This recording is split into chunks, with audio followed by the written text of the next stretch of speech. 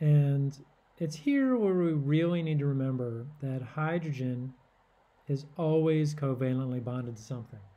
And when we wrote H plus in previous parts of chemistry, that was a simplification. So hydrogen is always covalently bonded to something. And now we will talk about hydrogen bonding as our next intermolecular force. That means it's going to involve two separate molecules in this case. And we want to be very specific about what hydrogen bonding is. So I've given us very, hopefully, useful definitions. So when a small, very electronegative atom, nitrogen, oxygen, or fluorine only, is covalently bonded to hydrogen, it strongly pulls the bonding electrons toward itself to become a relatively large partial negative charge. Because hydrogen has no other electrons when its electron is pulled away, the nucleus becomes deshielded, exposing the hydrogen proton, or what's left of hydrogen, to become a relatively large partial charge.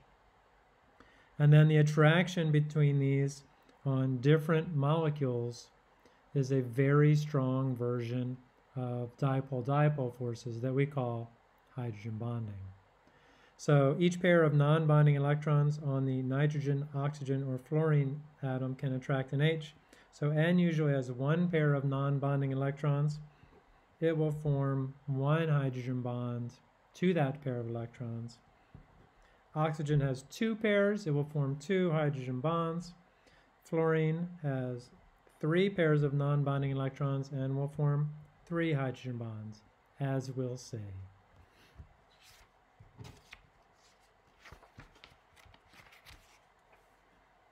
Now, is a hydrogen bond a true bond like ionic or covalent bonds?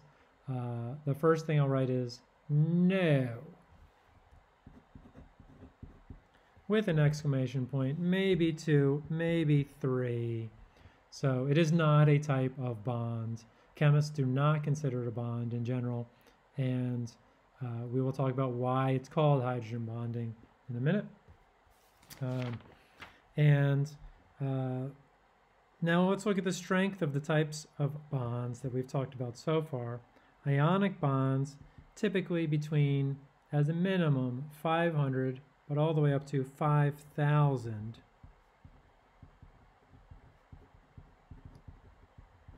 kilojoules per mole for a mole of ionic bonds, say in sodium chloride or calcium oxide. Covalent bonds, on the other hand, typically between 100 to 900 kilojoules per mole. And so one trend is that typically ionic bonds are stronger than covalent bonds, though be careful with that sometimes. And then the strength of a hydrogen bond with air quotes around it, I would say typically 2 to 4 kilojoules per mole. So much weaker. It is a strong version of dipole-dipole forces. However, if you look at a tiny, tiny section of DNA with guanine and cytosine, and so this is base pair with 1, 2, 3 hydrogen bonds between them,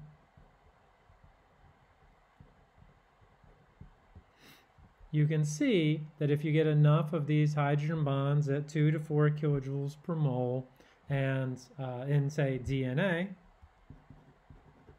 you'll have hundreds, thousands even, of these types of hydrogen bonds.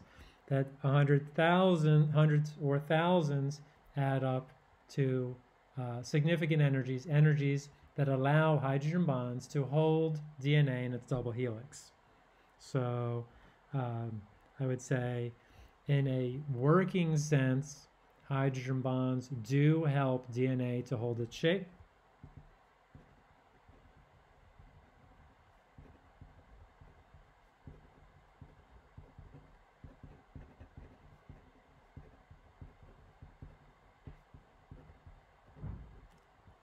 But not because they're super strong bonds, they're not bonds.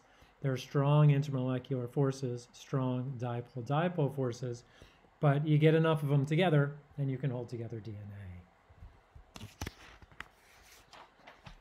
Okay, now let's draw a picture of hydrogen bonds, and we'll do an example for one water molecule hydrogen bonded to as many other water molecules as it can take. So this is typically going to require you to draw water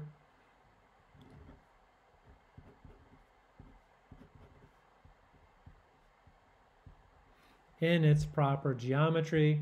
It helps me anyway. And now, so this is going to be our one water molecule. Let's do that. That should be underlined in black. And then we're going to draw hydrogen bonds to other water molecules in green. The way this works is, so we have an H and an O covalently bonded together. That's a large dipole that's going to pull these shared electrons away from hydrogen toward oxygen, creating a relatively large partial positive charge. So each hydrogen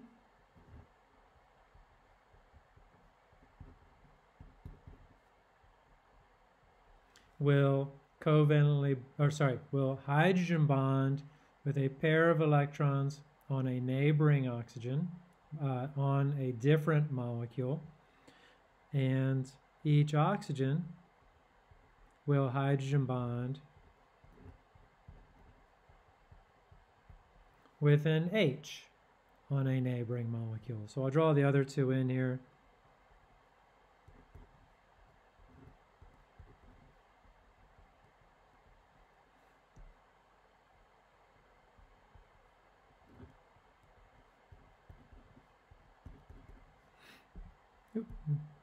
There.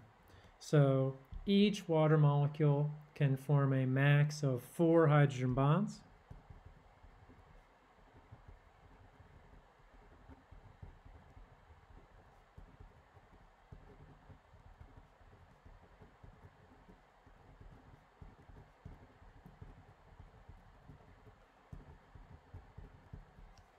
And to form a hydrogen bond, one of the molecules has to have oxygen, nitrogen, or fluorine with a pair of non-bonding electrons. So one molecule must have oxygen, nitrogen, or fluorine with a pair of electrons, non-bonding electrons.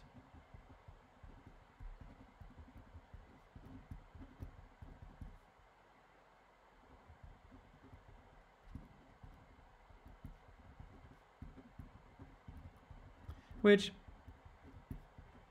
they almost always do. So if you have an oxygen, it typically will have 2 pairs of non-bonding electrons. But the other thing you have to have is you have to have the other molecule must have hydrogen covalently bonded to oxygen, nitrogen, or fluorine.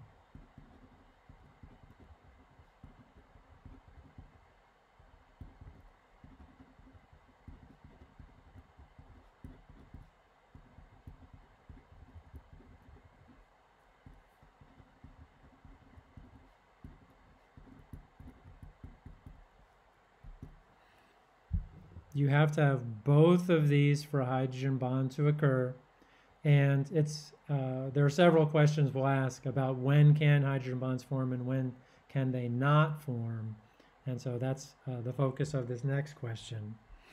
Can acetone form hydrogen bonds with other acetone molecules?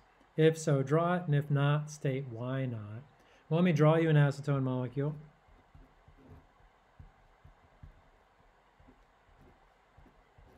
It's got 3 carbons. It's got 6 hydrogens, but none of those hydrogens are covalently bonded to O, N, or F. So even though acetone has oxygen, nitrogen, fluorine, it has oxygen with a pair of non-bonding electrons.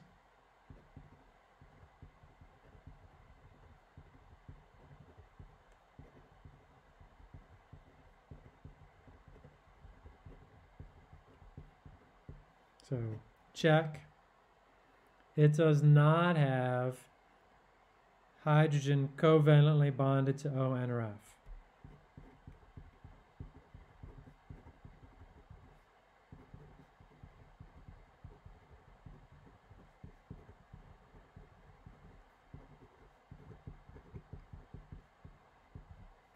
And our conclusion is one acetone molecule cannot form hydrogen bonds with another acetone molecule.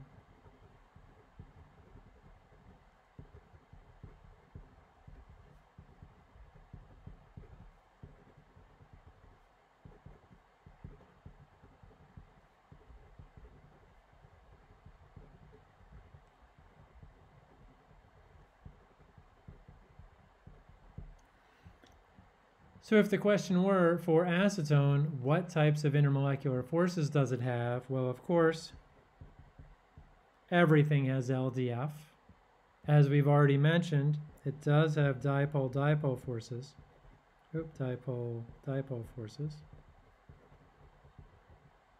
But acetone does not have H bonding or hydrogen bonding. Dipole-dipole forces are its strongest type of intermolecular force. These carbon-hydrogen bonds, these over here, they cannot participate in hydrogen bonds. They are not polar enough. They don't have a big enough dipole. However you remember it, do not draw hydrogen bonds to hydrogens covalently bonded to H. Now the next question we want to ask is, can acetone form hydrogen bonds with water molecules? If so, draw as many possible hydrogen bonds as possible. If not, state why not. Well,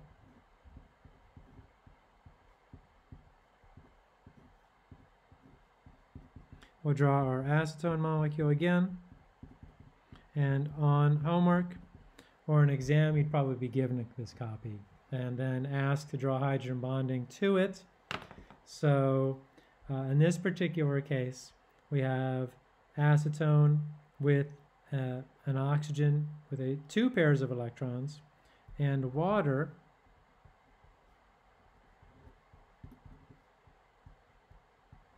does have hydrogen covalently bonded to oxygens. Therefore, the answer is yes, covalent bond or hydrogen bonds can occur. And now we'll draw both of the possibilities. Those are the only two hydrogen bonds that can occur for this, from acetone to water.